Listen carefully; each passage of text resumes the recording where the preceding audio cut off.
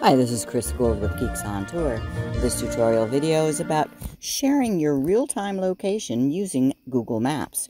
Just open Google Maps and tap the three-line menu at the top left and Location Sharing. You need to choose the person you're going to share your location with and the length of time.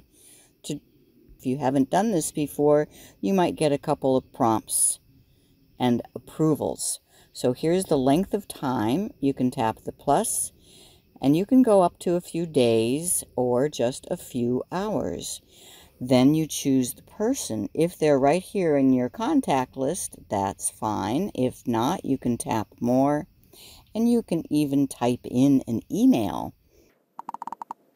When you tap on it and send, it will tell you you are now sharing your location with that person for that length of time. That person will get a notification that you're sharing, and when they look at their Google map, they'll see your little face and know exactly where you are and when to expect you.